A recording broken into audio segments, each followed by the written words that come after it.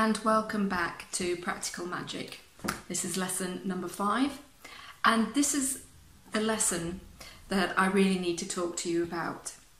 It is the lesson of intent, and it is how we use our magic. It is basically the ethics of magic. Now, in this lesson, I want to discuss with you certain forms of magic and certain values that you may think you don't have. But if you've come this far, you probably have.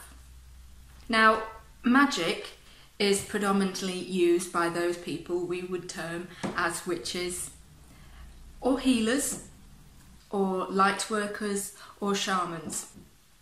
Magic, as you found out, is all around us, and it is within you. But it is how we use that magic that is incredibly important.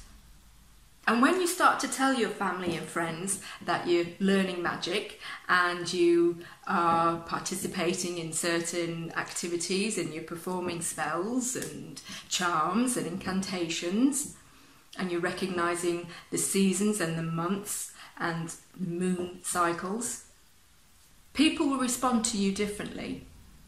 But how you respond back to them is also equally as important.